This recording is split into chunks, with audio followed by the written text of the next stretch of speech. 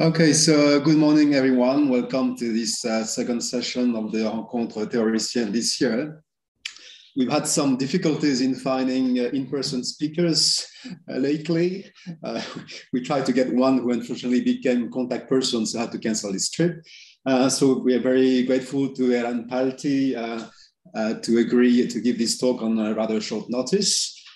Speaking from Israel, and is going to tell us about convexity of charge operators in conformal field theories and the weak gravity conjecture. Eran, it's all yours. Thanks. Okay. Good. Well, first of all, let me thank you for the invitation and the opportunity to speak. I'm very happy to do so. And of course, I have very good memories of this seminar series from my many years in Paris. So it's nice to see you all again. First of all, let me say I cannot see the chat. So if you want to ask questions, just interrupt. And please do so as much as you want. I like it. So the title of the talk is Convexity of Charged Operators in CFTs and the Weak Gravity Conjecture. And it's work that came out just over a month ago with Ofer Aharoni. So let me begin. Let me begin.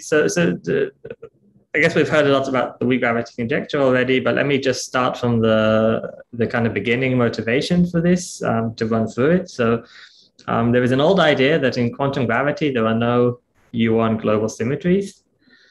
And the simplest argument for this is that a black hole does not reflect any global symmetry charge on its horizon. So if you had some theory of gravity that has a U1 global symmetry, and you throw some charged matter into a black hole with that global symmetry, then you don't see that on the horizon of the black hole.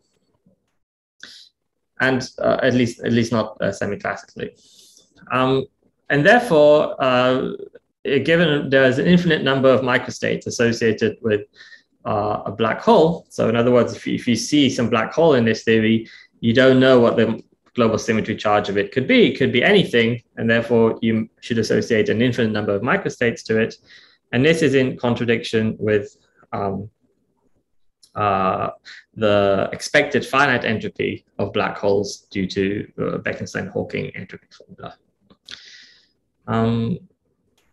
Okay, so that's the very simple, I think, argument why you don't have U1 global symmetry in quantum gravity. And you can rephrase this argument a bit. It's essentially the same thing, except now you look at a black hole which has a very low mass, as low as semi-classically possible, so near the Planck scale, as following. So if you take a black hole and you throw the charged matter under the U1 global symmetry into it, and then you just let the black hole Hawking radiate away its mass, since the horizon doesn't reflect the global symmetry charge, this Hawking radiation cannot discharge any net global symmetry. And so you cannot lose any global symmetry charge. And then you let it lose its mass until it leaves the semi-classical regime somewhere near the Planck scale. And then what you get is some very light object around the Planck mass, which has the same global symmetry charge as the original black hole. And therefore, that object is stable because it cannot emit that charge back. It's lost all its mass, but kept all its charge. And this is called a remnant. It's called a charge remnant. And since you can do this with any number of initial charges for the black hole, you get an infinite number of different stable remnants in the theory. And this is basically the same as the infinite number of microstates at a fixed mass. It all comes because you could throw in if you have a black hole with certain mass and certain charge, you can throw in a particle that has a U1 global symmetry charge, let a black hole emit by Hawking radiation the mass of the particle you just threw in, and you come back to yourself, but just with one additional charge. This way you can create an infinite number of microstates or an infinite number of remnants. And these are related. So, sorry, Eran. Yes? These remnants don't have to have the same mass, right? No, there will be some Planck scale mass. We don't know what that is, but it doesn't really matter because they cannot discharge. Right, because, for example, I mean, this story with remnants, of course, is old, and we all believe probably it's not true, but all the arguments that they shouldn't be there are shaky. Yeah, it's very hard to prove an inconsistency, but what I just showed is that the argument for the absence of the remanence is basically the same as the violation of the Bekenstein-Hawken entropy, in the sense that it's just a statement that you can throw in a global symmetry charge, emit the particle global symmetry charge, emit the mass of the particle by Hawking radiation, and you come back to yourself with one additional global symmetry. And that leads to an infinite number of microstates at a fixed black hole mass. And the remanence is just the same thing, except instead of just emitting the particle mass you threw in, you just emit all the mass down to the end of the semi-classical regime. So I think the infinite number of remanents are very directly related to the infinite microstates. Excuse me. Just 1 second, sorry. Is that okay? Did I answer your question or? Well, to a certain degree, but there's lots of fuzzy stuff, but let's not discuss that. Yeah, this is just motivation if you want. Of course, none of these are proofs, and eventually we'll reach a conjecture, and it's called a conjecture for a reason. But I think this is quite robust, actually, this no global symmetry, the argument that it violates it. But okay, we can discuss that. Yeah. No, in fact, I'm not. My complaint was not about the argument about global symmetries, but the story of the remanence is a bit fuzzy. But let's not pursue this. Yeah. Yeah, so I think this is one way to think about it, and I think it's a nice way to introduce it because it will lead naturally to what I want to say. So, so again, what we can do is, again, it's a rephrasing, but it's not really an exact rephrasing. This is even more, I think the remanence and the violation of the Bekenstein-Hawken entropy, the infinite microstates, is very closely related. This one is also related, but not as much. Instead of forming the infinite number of stable gravitational states by charges, by making a black hole and letting it lose its mass, you can just form them from the bottom up. So take those particles. And so this is the following idea. You just take a particle charged under global symmetry and you put it next to a copy of itself. Then the only forces that will act on those particles is gravity. And so those two particles will form a bound state. And the mass of the bound state, so the charge of the bound state will be twice the charge of the particle, but the mass of the bound state will be a little bit less than twice the mass of the particle because there is some binding energy. And then it's easy to show that if you have an object in your theory, it can only decay to other objects if the mass to charge ratio of the objects that it decays to is smaller than the object itself. And since the bound state has a smaller mass to charge ratio than that of the particle, it cannot decay back to the particle. That's just by charge energy conservation. So this bound state is completely, utterly stable. So it's like the remanent in that sense. It's a stable state that cannot decay to anything else, completely and utterly stable. And then you can do the same with two particles. With three particles, you just throw in another particle, and four, and so on and so on. And this way you build up the infinite number of completely stable bound states. Eventually you'll reach, of course, the Planck scale, and then you're kind of in the remanent regime and then in the black hole regimes. But you can just this way build up right from the bottom up the infinite number of stable bound states. If you have more than one particle in the theory, you just have to take the particle with the mass to charge ratio that's smallest. So you build, and then you still get these stable states. So this kind of connects the existence of an infinite number of completely stable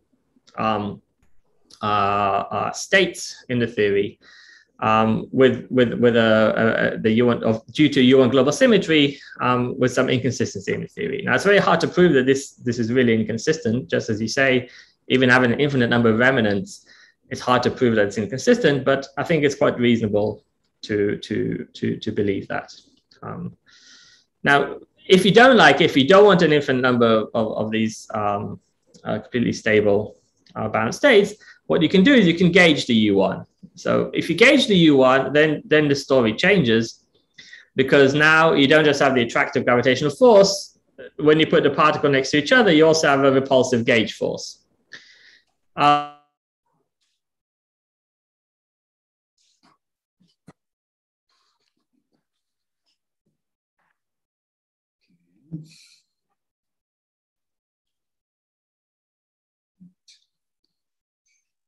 There's a problem. Anybody can hear Eran or? No problem here as well. No, I think it dropped out. He dropped out. Yeah, he's still on the Zoom and the screen is still being shared. So.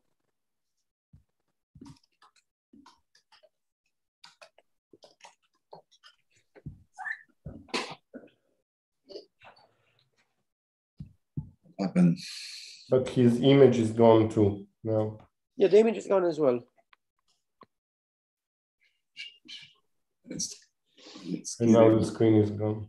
No, the screen is gone. No, hopefully he'll be reconnecting. He will reconnect. Can you hear me now? Yeah, I'm very sorry. I disconnected. I'm sorry. I shared the screen again. All right. Glad to see you back. Yes, can you see me? Okay. Sorry about that. Sometimes there is some string here.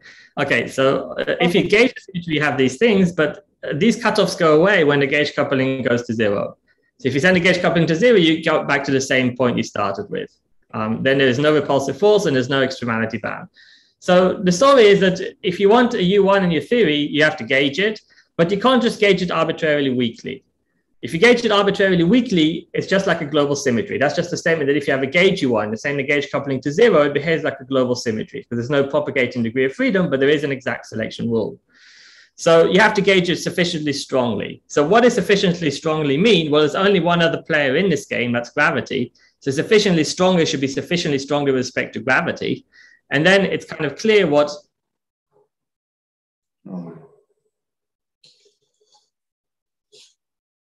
the natural condition to demand is that force due to the gauge field is stronger than the attractive force, stronger than the attractive force. That way you don't have these stable bound states anymore. And similarly, that means that the particle is such that it allows extremely charged black holes to discharge themselves. They can emit this particle. So I think this is a very natural motivation. Of course, it's not a proof, but this is a motivation for the idea that if you have a gauge symmetry in your theory, you can't just gauge it arbitrarily weakly. You have to gauge it at least as strong as gravity. And this is essentially the motivation for what's called the weak gravity conjecture. Oh, sorry, I think I might have a slide missing. Yeah, so the weak, just 1 second, sorry. Let me just,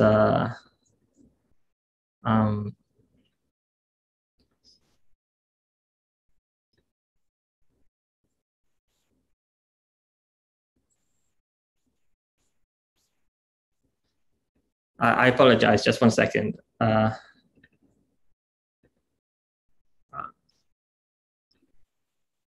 I think when I did the Paris thing, I missed the slide out. Yeah.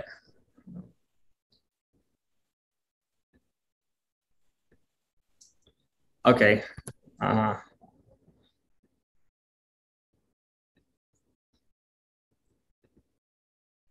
Excuse me, sorry. So this is the slide. I missed the slide out when I did this new version. So the weak gravity conjecture essentially proposes this what I just said, that they should not have stable bound states and stable black holes. And so you should gauge things strongly enough. And what that means is that you must have a charged particle in your theory such that its mass is less than its charge. So that's the motivation for it. So this particle means that you don't have these absolutely stable bound states and you don't have these absolutely stable black holes. So are there any questions about this motivations for the weak gravity conjecture or what the weak gravity conjecture is? Okay. Can I ask a question about, so if you're in 4 dimensions, the coupling runs?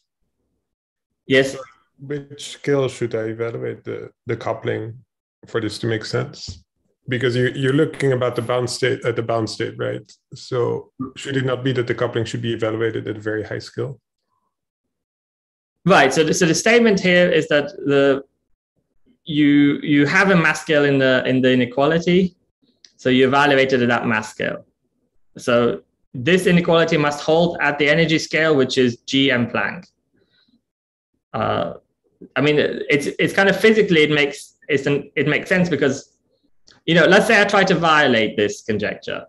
Okay, then I look in the IR of my theory and I ask, do I have a particle whose mass is less than G/m Planck?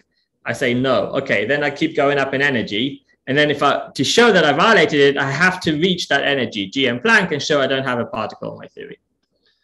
So this must be evaluated at G/m Planck. That's the only thing that makes sense. But G/m Planck is very high. Yeah, well, it depends how big G is. I mean, yeah. Well, 1/137. For the standard model, this is a very uninteresting statement, because the weakest gauge coupling, it's not actually 137, it's 0.3. So like the gauge coupling of the electromagnetic force is 0.3. So this is an uninteresting statement in the standard model. It tells you must have some charged particle, basically 0.3 times the Planck mass. We know we have the electron already at a few keV, so it's not really interesting for the standard model. But as a general statement about any quantum field theory, it's very surprising, because it tells you that you get a constraint on your theory when it becomes very weakly coupled. And we expect, it's a constraint from quantum gravity, it involves M Planck. So we expect the opposite typically from a quantum field theory perspective. If you take your theory to be extremely weakly coupled, you expect it to not depend on UV physics, to decouple from UV physics. So, right, I see. Okay. So, yeah, so for the standard model, it's not so interesting, but as a general statement, it's very interesting. Okay, so, yeah. Okay, so now what we want to do is we want to take this logic we just made and play with it a bit in different scenarios and reach different formulations of the weak gravity conjecture. So for first thing we might ask is say, well, okay, I talked about the gauge repulsive force and the attractive force due to gravity. What if there's more forces acting on this particle? Well, there's only one other force that can act on a particle. That's a self force between the particle and itself, or a copy in itself, and that's a scalar field mediated particle force. And therefore, if you do that, then there's a very natural formulation. If you have massless scalar fields in the theory, then they also mediate Coulomb force that's comparable to gravity into the gauge force. And therefore, we see what we should ask is that not only should the repulsive force beat the attractive gravitational force, but it should beat both the attractive forces together. That's how we avoid the bound state. So in other words, we should formulate it more generally. The weak gravity conjecture is the existence of a particle in the theory which is self-repulsive under all the long-range Coulomb forces. If we do that, then we reach this formulation of the weak gravity conjecture, where this is the coupling to any massless scalar fields. So that's one natural generalization. You just take this logic and you apply it in different settings. So that's the idea. So let's do the similar kind of thing. So this is the argument we just made. And then, of course, you may or may not like the general quantum gravity arguments for these. You can think of them as guiding principles. And then, of course, you can just go and test this in string theory. And that's really one of the strongest pieces of evidence that when we do test them, they seem to be correct. So here's an example of some tests in string theory. So this dots are the spectrum of particles that you find in the string construction. And this is very typical to many string constructions. And you see here is the charge of the particles. Here is the mass of the particles, and then the dots lie above this red dotted line. That means that the charge is bigger than the mass. But then you also have massless scalar fields, so you have the full attractive forces due to gravity and scalar fields is the blue line, and then you see the red dots are particles which are self-repulsive, so for which the repulsion gauge force is bigger than both the attractive gravitational and scalar force together. So indeed, the conjecture is satisfied in the spectrum. And there's some interesting things we can see that are also very general. The self-repulsive particles, there's not one of them, but many of them. Usually there's an infinite number of them. And secondly, the charge starts at something that's order 1. And so these past tests in string theory, we see that indeed we have a self-repulsive particles, and there's actually no violation found to date of the weak gravity conjecture in string theory. Now, I should say, yes? What is this parameter mu again for the scalar force? It's like the Yukawa coupling. If the particle was a fermion, let's say, then you would just have a fermion scalar. Okay. Yeah, like in this, the self force here goes like a Yukawa. It's like a Yukawa force, except if it's a massive scalar, it goes like a Coulomb force, but it's just the Yukawa coupling. Yeah. Actually, more generally, mu is actually the derivative of the mass of the particle with respect to the scalar field, so where the mass is the coefficient in the Lagrangian that comes in front of the quadratic term in the particle. That's but roughly speaking, that's in supergravity theories, you mean, or? Sorry? That's in supergravity theories, or? No, in general. So in general, mu has a general formula for it that you look in the Lagrangian at the coefficient in front of the quadratic term of the particle, the sort of what you would call the mass, but it doesn't have to be constant. It could be a function of scalar fields. I see. Yeah, the derivative of that is mu. If it's not a function of a particular scalar field, that means the scalar field doesn't couple to it. It doesn't contribute to this Coulomb force. Yeah. Yeah. So I should say it's difficult to test the weak gravity injection in non-supersymmetric settings. So that's, of course, an issue that we have to face because it's difficult to construct non-supersymmetric vacuum and spring theory. But in general, all the tests done so far have passed it. So that's what we have.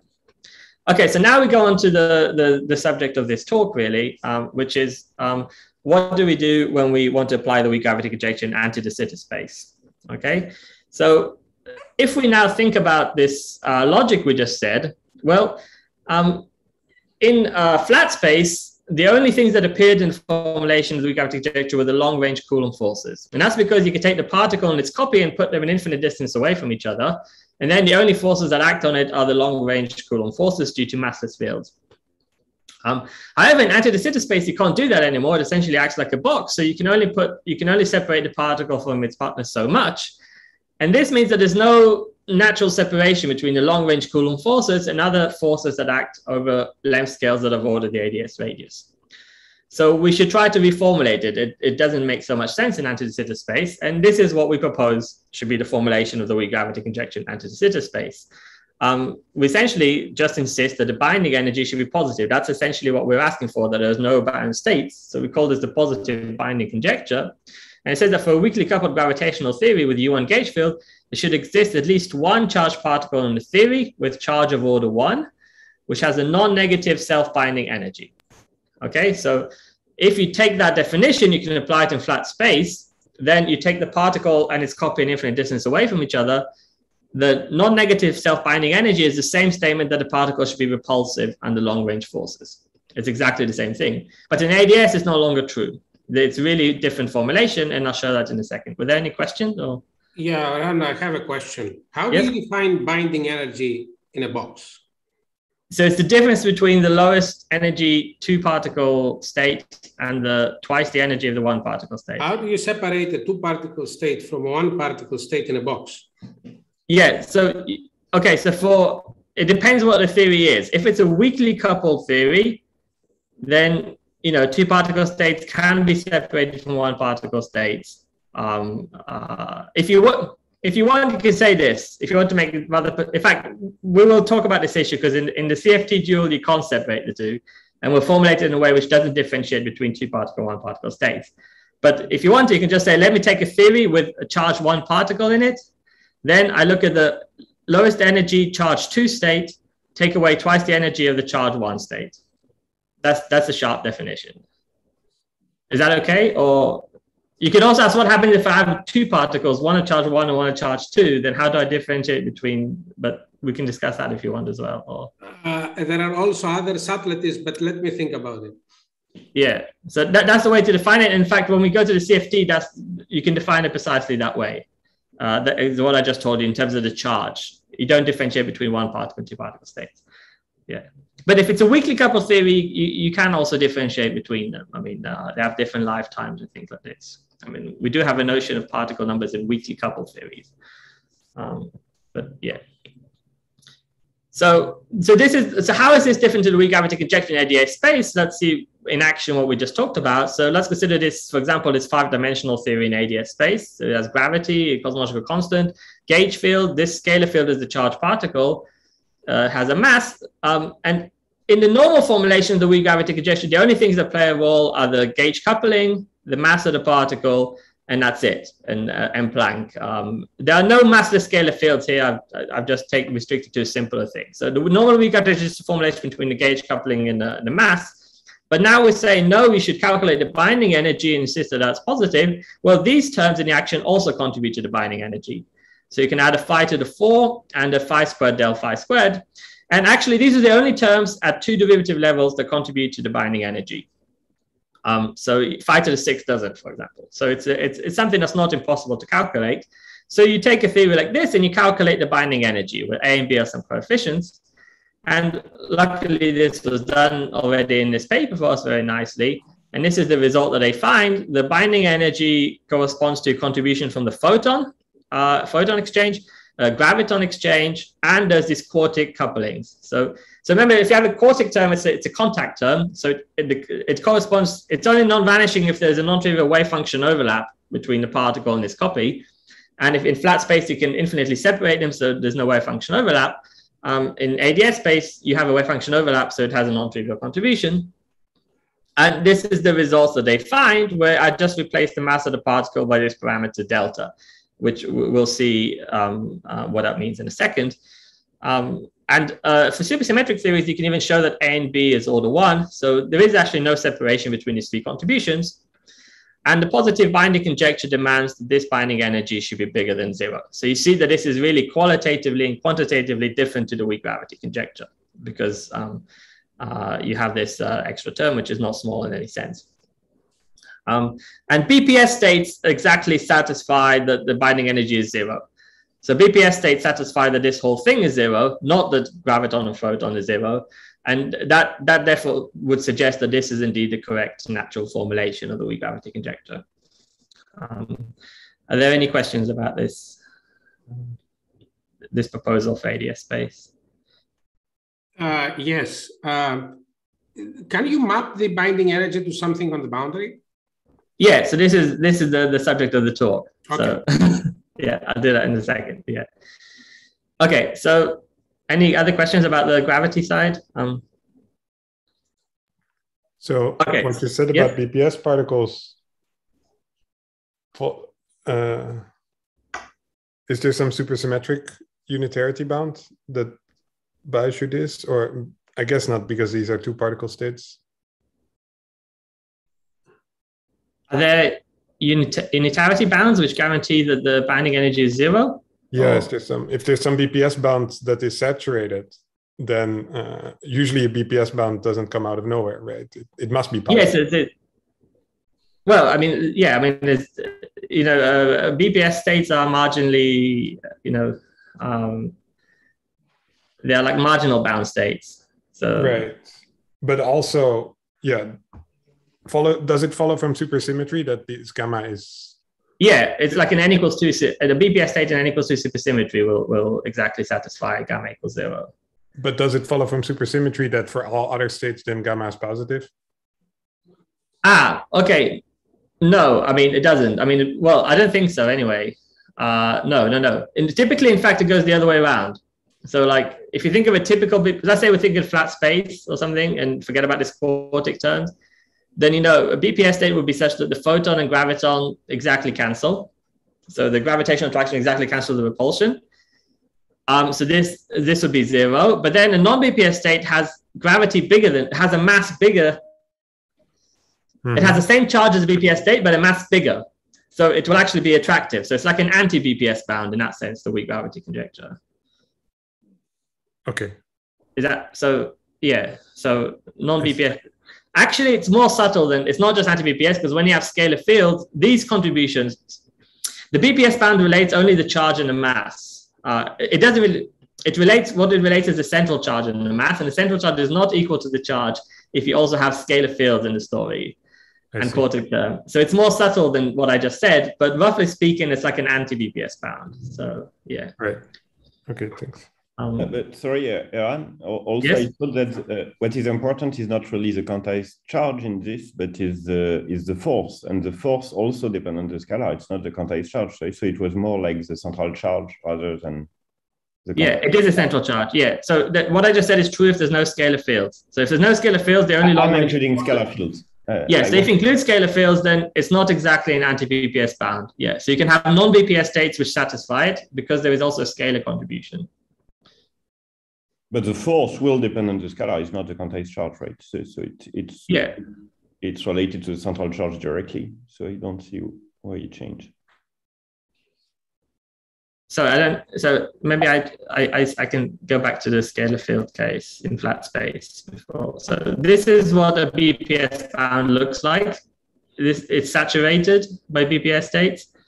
So the gauge force is equal to the gravitational attractive force plus the scalar attractive force. But so BPS states saturate this. You disregard completely the dependence in the scalar, so we don't see where the central charge is with respect to in this equation. Sorry, in this equation. Yes. No, this mu is the dependence on the scalar. So I don't have it in this slide in this thing, but mu is the derivative of the central charge with respect to the scalar. So this is like the classic BPS statement that there is a q squared is equal to z squared plus del z squared.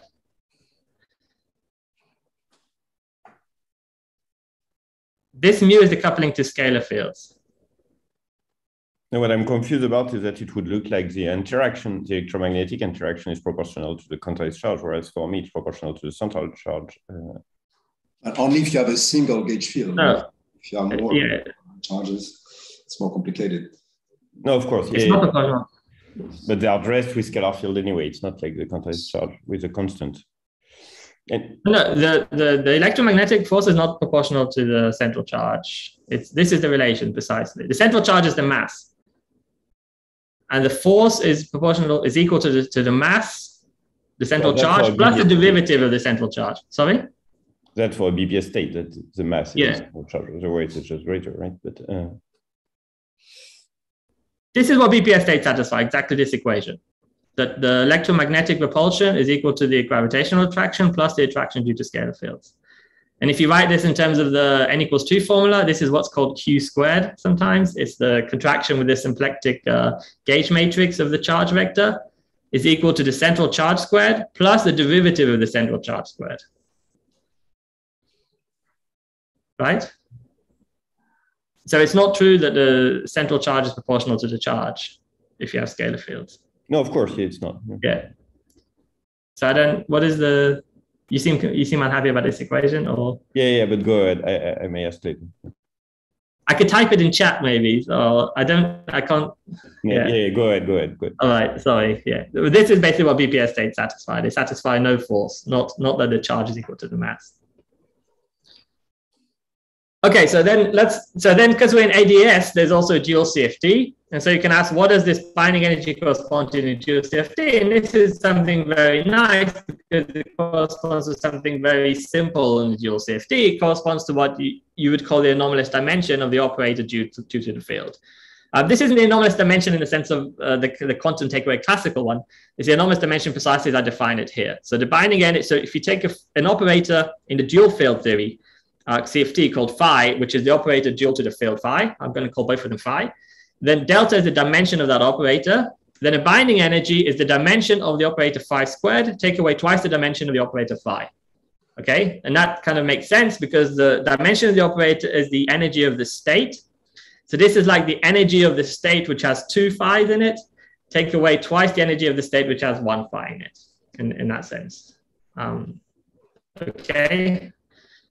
And if you want to make this more precise, then phi squared is the leading operator in the OPE of phi times phi. So that's the dual statement. Yes? What do you mean by leading? Oh, the lowest dimension. Sorry. The lowest dimension. This is also, in this definition here, it's also the lowest dimension. So they're actually, yeah, sorry, yeah. Is that okay? Because I thought, sometimes the OP is single. So would this be the operator whose coefficient is a constant? That's what I would think is the double trace, right? The multiple in a weakly coupled. No, it doesn't have to be a double trace in general, actually. But yeah, it's just lowest dimension.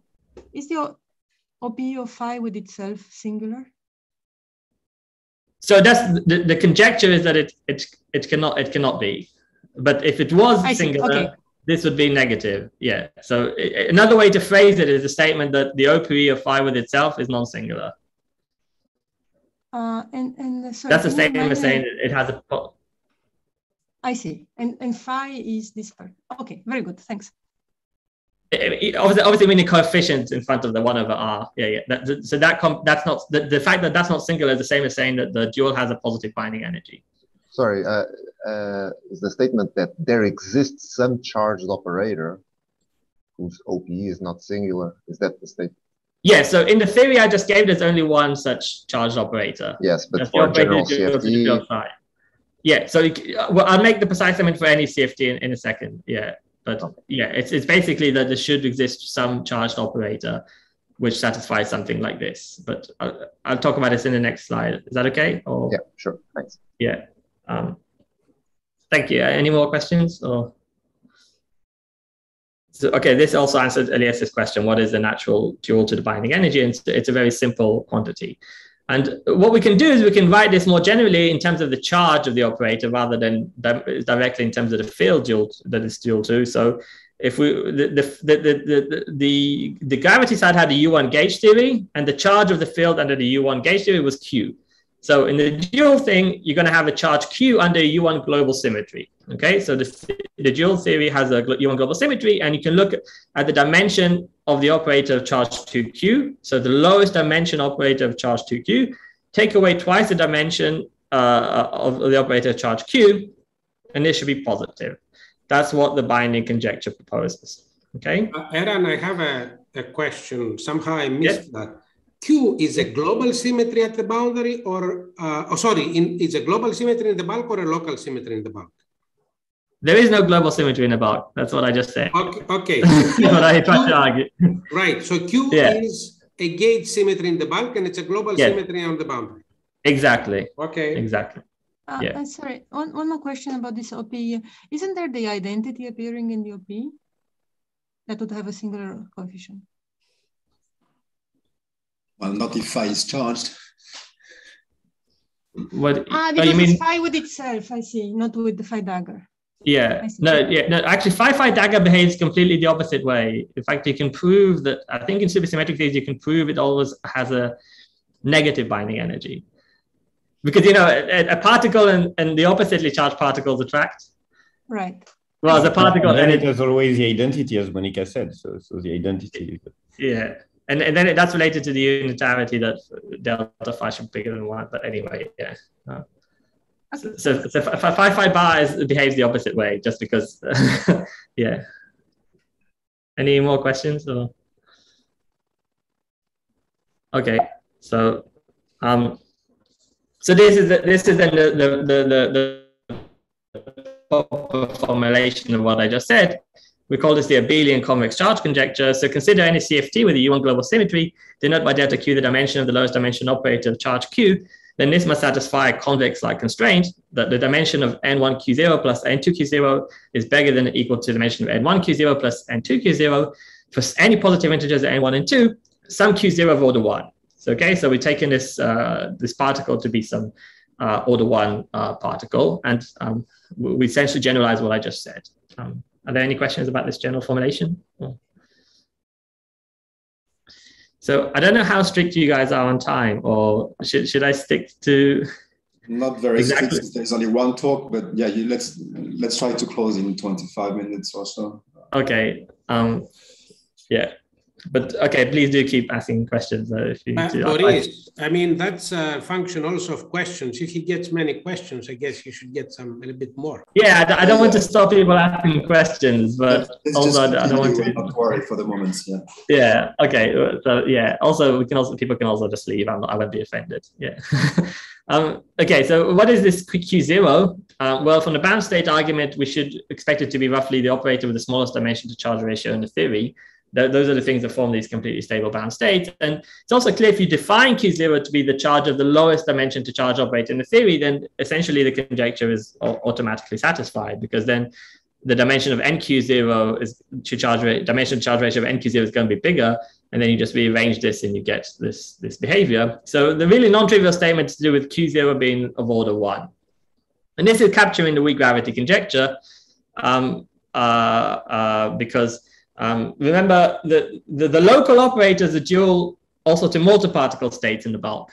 So if you were to ask, let's say I had a particle which is self-attractive, you can ask, how can I form the lowest dimension to charge ratio operator in the theory? Well, you can just keep adding more and more of that particle, because each time you're gonna have a binding energy which is going to reduce the mass of the state. And so you keep reducing the mass to charge ratio. So in a theory where you have a particle which is attractive, then the lowest dimension to charge ratio operator in the theory would be very, very high charge object. You just keep throwing more and more of that particle in. On the other hand, a theory which has a repulsive particle can have a lowest dimension to charge ratio operator in the theory, which has a very small charge. And that's why this is captured in the weak gravity conjecture. Can I just take I'm just going to take 20 seconds to switch to a different version of my talk. So I've given this talk quite a few times, and I have different versions according to the different expertise of the audience. And now I have to go back to the version that's appropriate to here. So let me, sorry, just 1 second. Just because there's another comment I wanted to say. Okay, good. So, however, so convexity, this convexity conjecture is imposed by, so if you violate the weak gravity conjecture or the positive binding, you violate convexity. But it's not true the other way around. Convexity is a stronger statement than weak gravity or binding energy, because it's essentially a statement about all the states in your theory, includes one particle states as well. But okay, I won't go into this due to lack of time. There's also, you can formulate a more general statement than the abelian version if you have non-abelian global symmetries in the CFT. So this is the statement: consider a CFT with a continuous global group G, and consider a simple factor G0 in G. Denote by delta R the dimension of the lowest dimension operator in representation R of G. Then there is always some representation R0. So R0 is like Q0 before, which is non-trivial in G0 and has weights of order 1. So that's like saying Q0 is order 1. And then you have to look at the dimension of the operators, of these operators delta tilde, where you look at the Q symmetric product of the representation R0. So I should not call this Q, I should call it N. So like, instead of taking N times Q0 in the abelian case, now we look at the N symmetric product of the representation R0. Okay, that's the natural generalization. And then these operators must be convex. Okay, so. What does it mean, weights of order 1?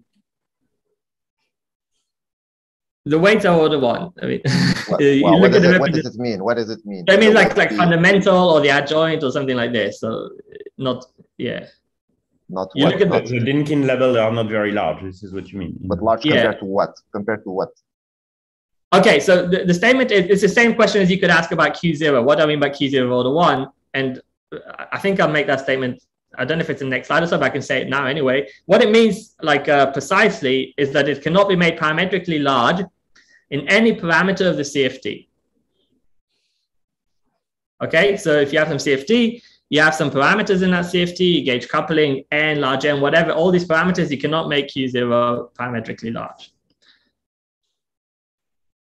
Is that okay? Or is that's the sharp statement. Yes. There's also stronger versions which say something like, it must be the charge of the lowest scalar charged operator and things like this are stronger versions of the conjecture, but I won't go, I'll probably mention them at the end of the talk.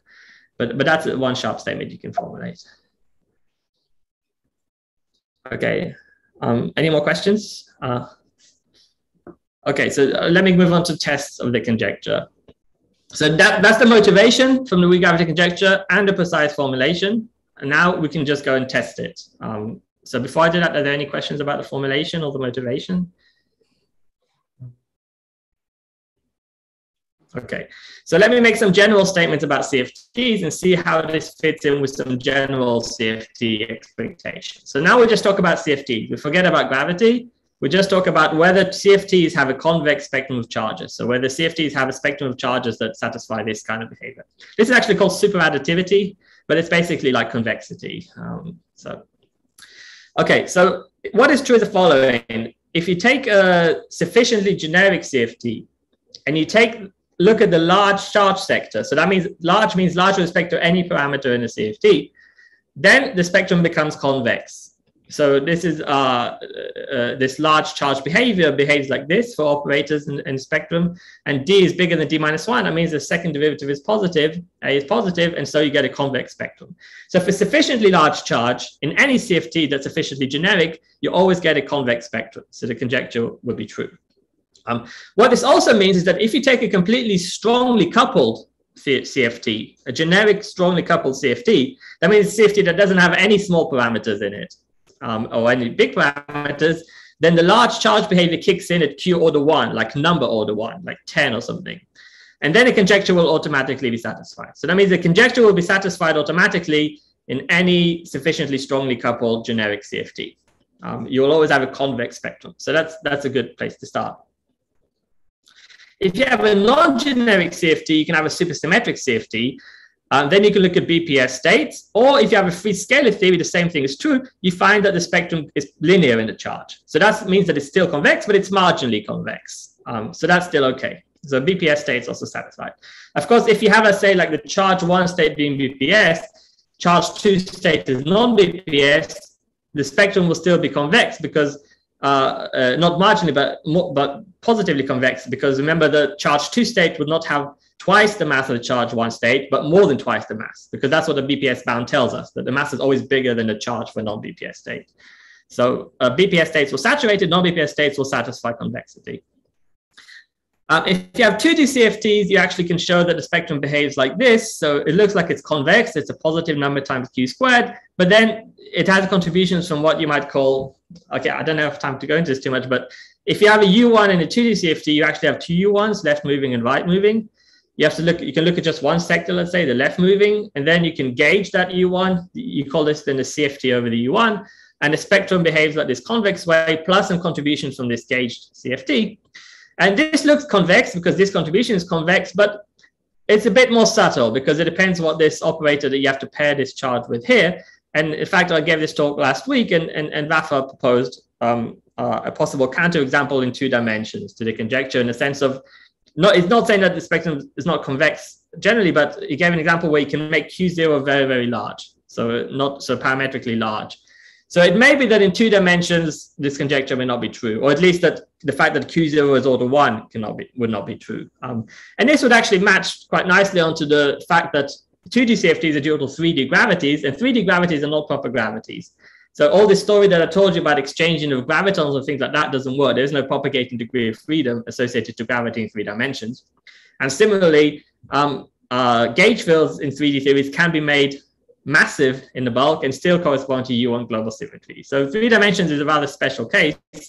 And so this might be reflected in the fact that 2D CFTs this might not work for 2D CFTs. So to be the safest thing, we should restrict to 3D CFTs or higher.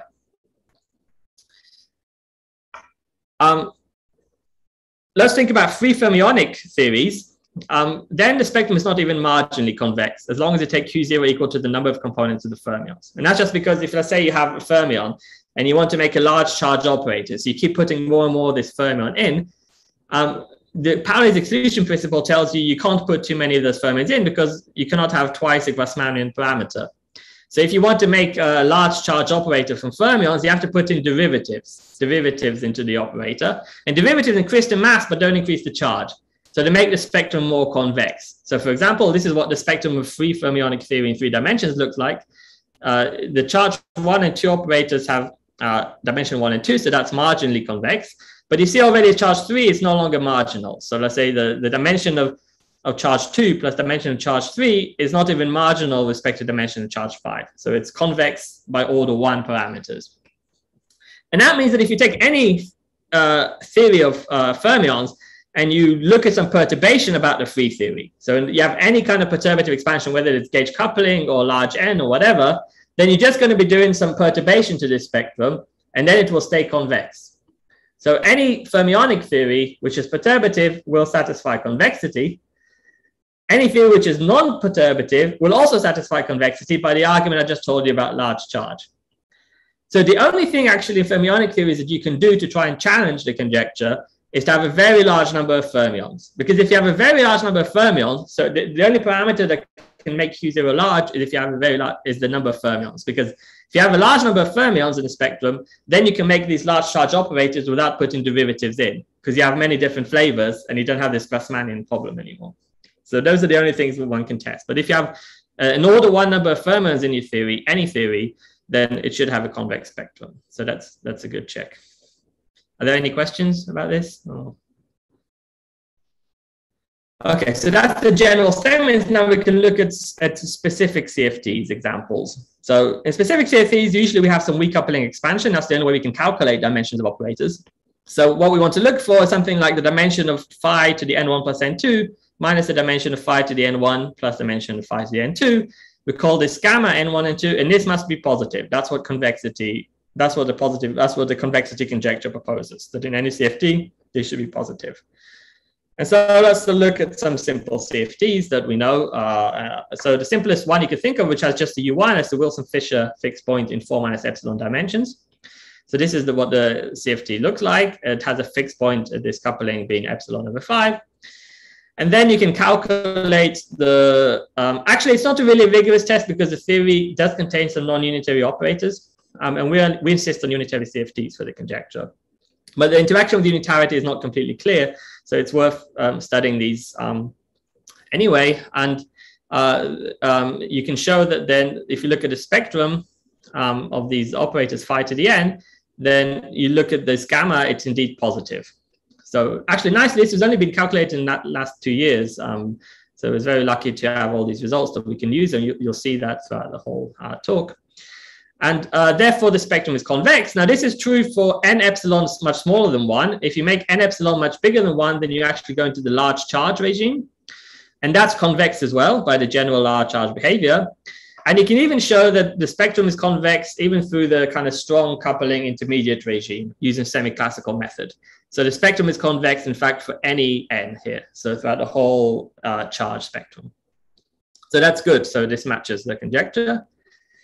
Let's look at another kind of theory. This is the ON quartic model in 4 minus epsilon dimensions. Again, this has been calculated. You can just read it off the literature and you find that this is positive. So the spectrum is indeed convex. You can look at the U1 and ON sextic models in 3 minus epsilon dimensions. And again, you find that the spectrum is convex. Okay, so this is the family of those kind of models that we can, kind of Wilson-Fisher models that we can do. Another method we can test with, so qualitatively different, is to do a large n expansion. And that's a bit nicer because then you can restrict to exactly 3 dimensions and you work with unitary theories. So you can look at the ON quartic model at large n, then the spectrum, the dimension of the operator charge Q looks like this. And you can read off convexity from the first nonlinear term, that's this quadratic piece. If that's positive, the spectrum is convex. And you see that it's positive, that means that the spectrum is convex for the ON quartic model in 3 dimensions. You can also calculate the dimensions for the ON quartic model in 5 dimensions, or the cubic model in 6 minus epsilon dimensions. Actually, the two are expected to be related by infrared UV dualities. And there you see that the coefficient is negative. So the spectrum is not convex, so the conjecture is violated. This has a concave spectrum, the ON model in 5 dimensions, but you can also show that those theories are precisely the ones which are non-unitary and in fact have no stable vacuum. And we'll see that there's a relation between unitarity, stability of the vacuum, and convexity of the spectrum. So that's a nice check in the conjecture. When it is violated, you actually find that the theory doesn't have a vacuum, is non-unitary. You can also look more recently, these people did this follow-up paper, the UN times UN quartic model in 4 minus epsilon dimensions, and they find that again, this is convex. Sorry, so Eran, all these for the 5-dimensional example before with the quartic coupling, why is there no vacuum? You mean the sign of the quartic coupling becomes negative at the fixed point, or? Yes, no, it's to do with, it's like it's to do with this non-unitarity at large charge. So there are some operators which have a very large charge that I think that they are non-unitary, so they lead to non-unitarity, and I think they also lead to instability of the vacuum. I think the instability can be understood as some kind of non-perturbative effect. It's not a perturbative statement. This is so it's a strongly coupled theory, so it doesn't have such a perturbative instability, but yeah. I'm not sure exactly, but I think it's to do with the non-perturbative instability in terms of n. So I don't know the precise, but you can look up these papers, they explain it. Sorry, Eran, but these theories have, I guess, Lagrangians which are perfectly okay, right? Yeah, they do have Lagrangians which are perfectly okay, but there is an instability. There is a non-unitarity instability which corresponds to very large charge operators, but I'm not. So I can't tell exactly what it is precisely. Right, but this is in a sense telling you that when there is this violation, it's correlated with unitarity, right? Yeah, so that we didn't even, so I just added this vacuum stability, but in our paper we just talked about non-unitarity. So these are non-unitary theories, and this is a unitary theory. So it looks like it's exactly correlative non-unitarity. Okay. Yeah. So you can forget about vacuum stability. What we actually state in the paper is that we restrict to unitary theories. Yeah. But the only reason I say this is because, you know, this model, the U1 model in format epsilon, is also non-unitary theory, actually, as shown here. But it does have a convex spectrum. And you can also see that the spectrum is, the sign of it goes like epsilon, which goes like lambda. So if you flip the sign of lambda, so you look at it 4 plus epsilon, then you see that the spectrum becomes concave. But then that's precisely when you have an instability, because the phi to the 4 terms become negative. So this is an interesting situation. We have a non-unitary theory, and then you can see convexity is exactly related to stability of the vacuum. So that's why I'm not really sure exactly what it should be related to, but we insist on unitary theories. But it might be that there is a hint that maybe you can drop unitarity and assume stability, but I don't know. Yeah. So that's the only reason I mentioned it. So those are two qualitatively different tests that the conjecture passed, the large N and was the fiction. Let's look at another qualitatively different type of theory. That's a gauge theory. So now we're going to look at something like Banks-Sachs fixed point in 4 dimensions. So you can look at 4-dimensional SUN gauge theory with NF massless fermions, NS massless scalars. And this has a perturbative Banks-Sachs type fixed point. Because you have scalars, you also have this quartic coupling. So you have to look for a fixed point, not just of the gauge coupling, but also of the quartic interactions. And there are such fixed points, as was found here. And then you have this UNS global symmetry of the scalars in the theory. And you can look at the operators charged under this global symmetry. So these would be these meson operators. Okay, so you can look at the charge N one, which has this meson charged to the power of charge N. And no, this is not phi dagger phi. Phi dagger phi would be a singlet under the global Fermi, under the flavor symmetry. So you have to take 2 different flavors here, and then you get essentially the adjoint representation. And you look at n copies of the adjoint representation. And this was not calculated, actually. So we calculated it in the paper for the first time. We did it at 1 loop.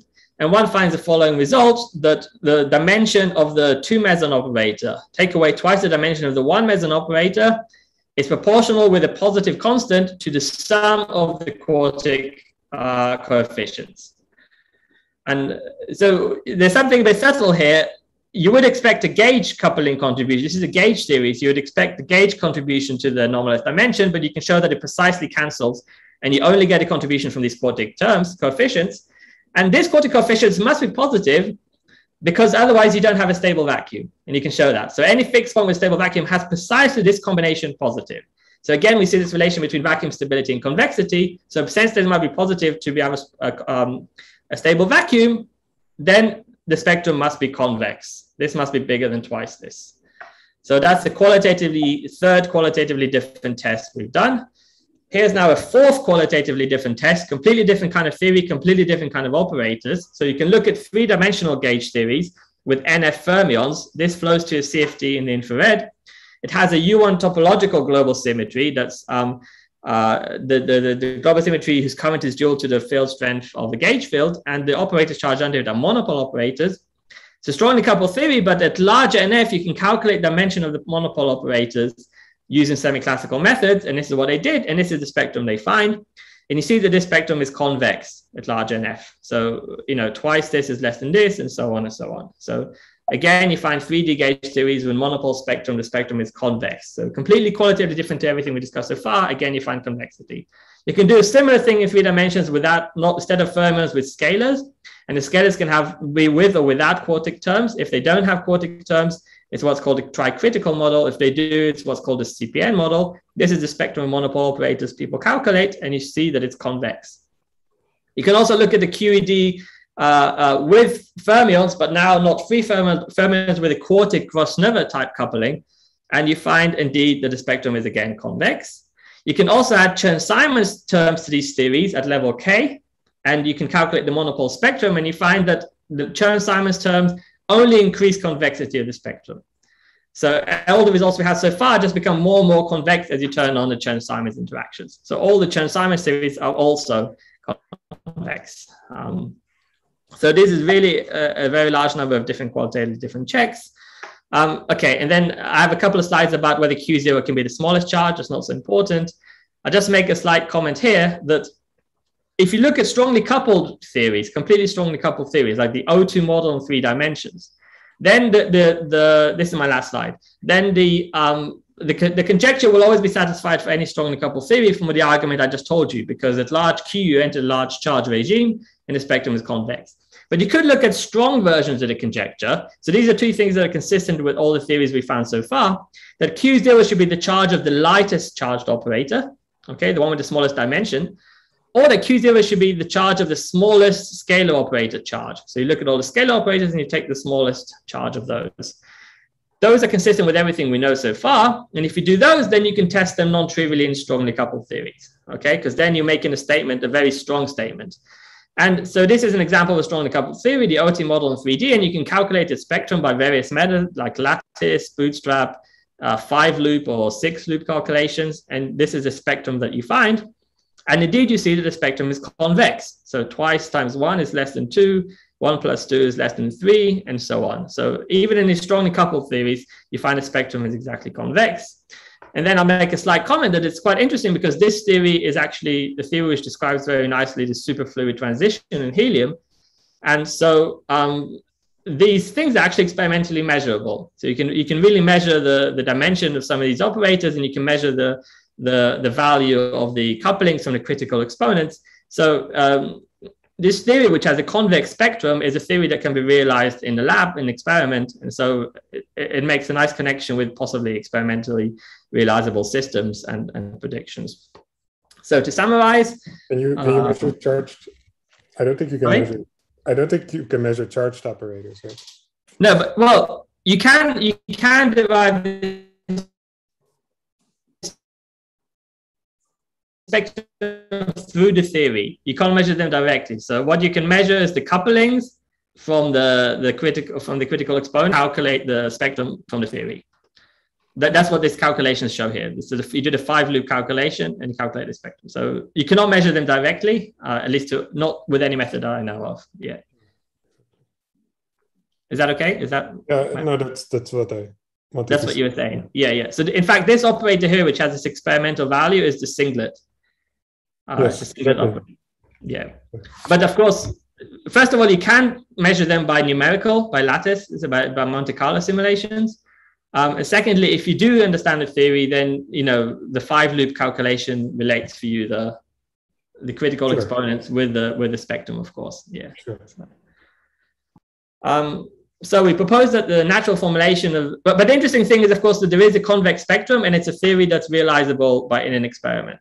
So, of course, the idea is that of course any phase transition is described by some CFT. And then if you have a really general statement about a spectrum of CFTs, maybe this can be mapped to phase transitions for which we don't understand the theory, but convexity can still tell you something about that physics. So that's the idea, but I don't know how to exactly realize that, of course.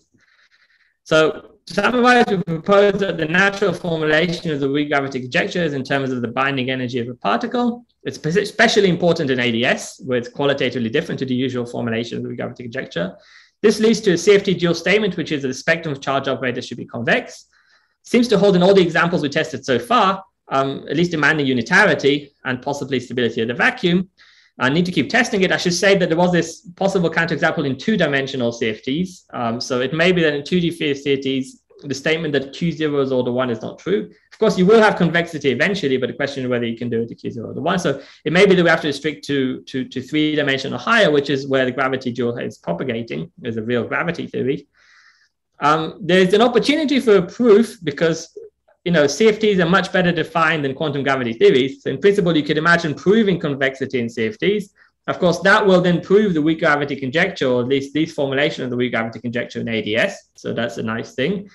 And as I said, there could be possibility of making contact with experimentally realizable systems with CFTs and possibly maybe making predictions or tests. So that's it. Thank you. Okay, thank you so much. Very nice talk. Thanks sorry for running a couple of minutes. No problem at all. Yeah. So we have time for further questions. Can I ask one more question? If this is true in general in a CFT, there must be some reason for it to be true. Do you understand why? What's the intuition behind it?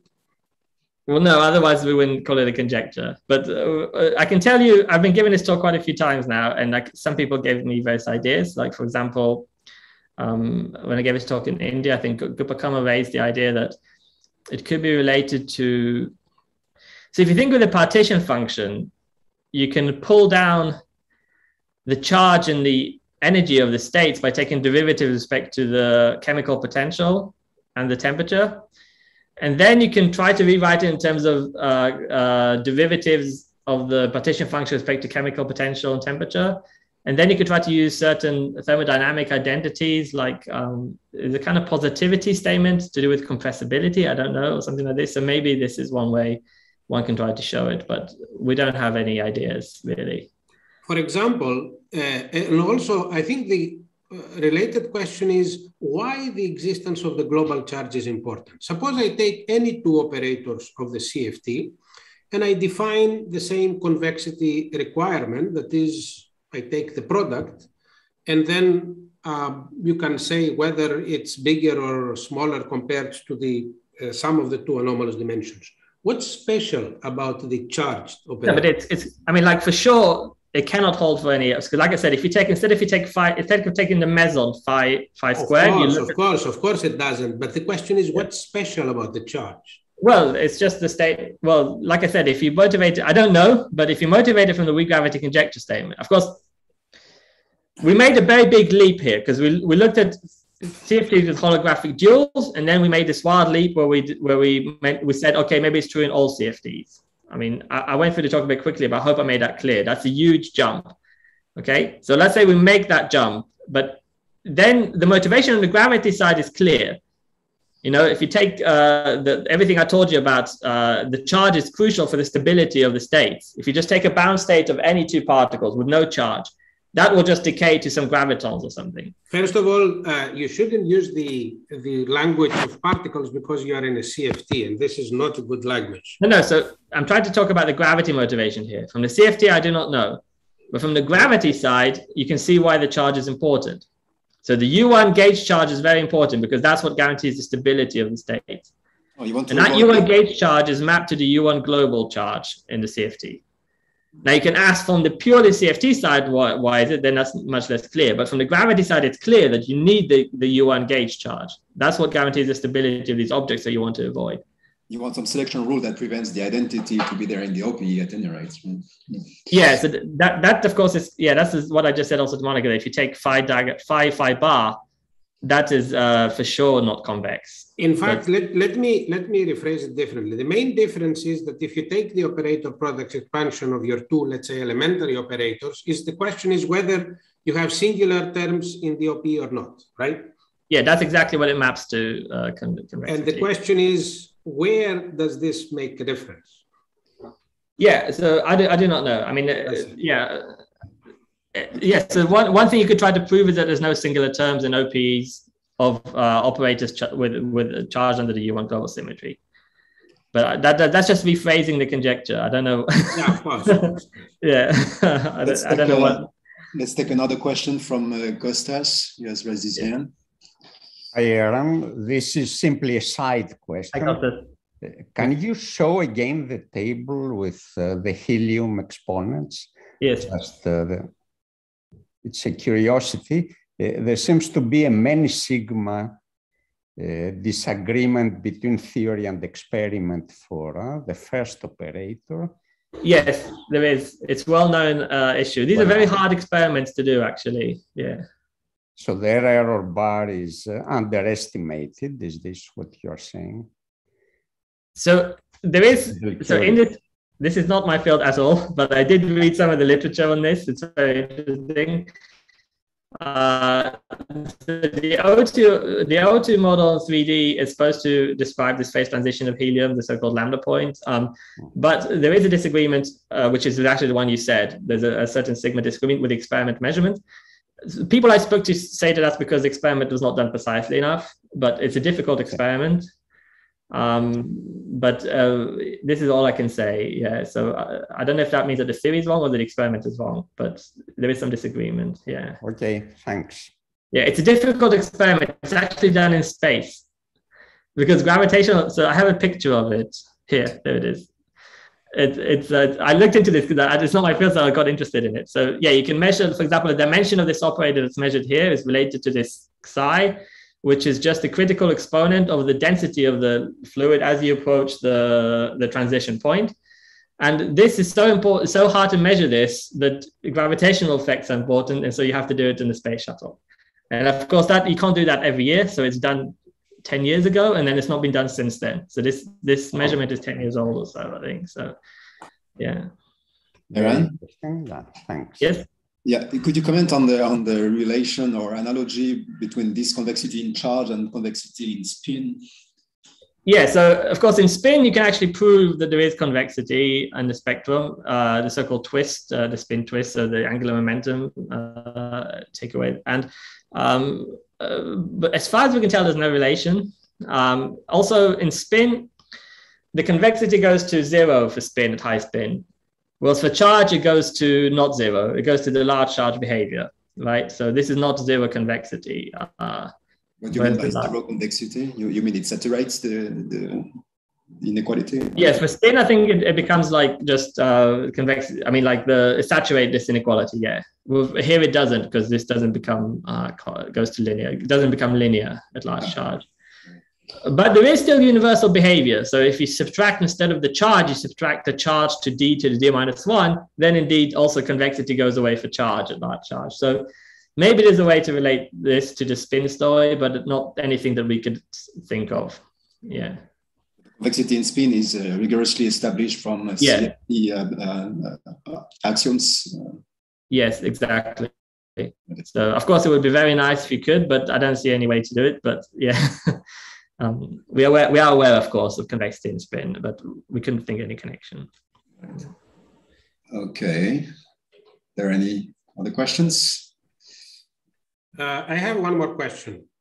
You formulated it in a CFT, which is in a way which is well defined, but do you know what this conjecture would be in a QFT?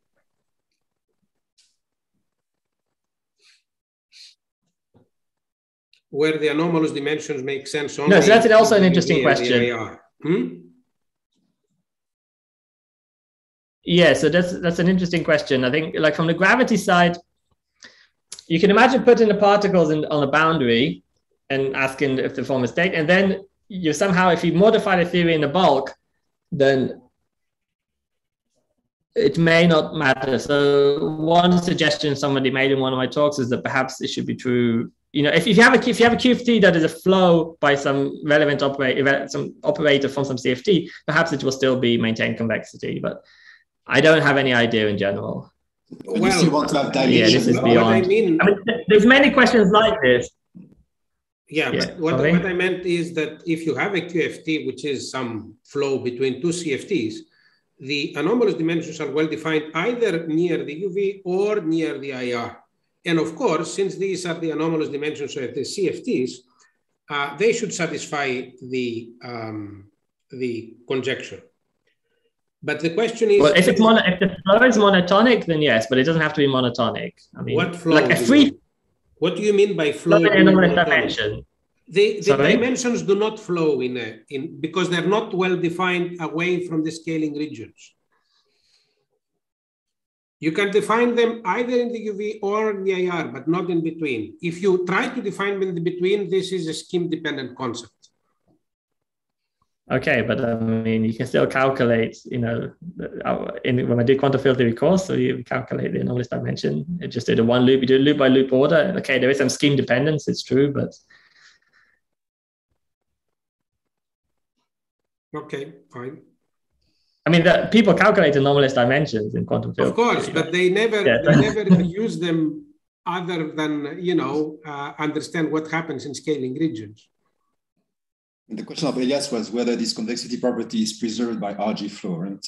Yeah, I mean, you can use it. Or, well, not only that, how you formulate it, first of all, because as I said, the anomalous dimension as a function of nu, the renormalization group scale is not well defined. You have to define it precisely to make any claim of that sort. Or you have to formulate it in terms that something that's physical or well defined in terms of a correlator or something. Yeah, I do not know. These are good questions. Similar questions like what happens if there's boundary CFTs? Are there any concerns convexity there, or any convexity from non-relativistic CFTs? We do not know. I mean, this is all completely unexplored. So yeah. Okay, thank you. Very good. So if Yosif could stop the recording, meanwhile we can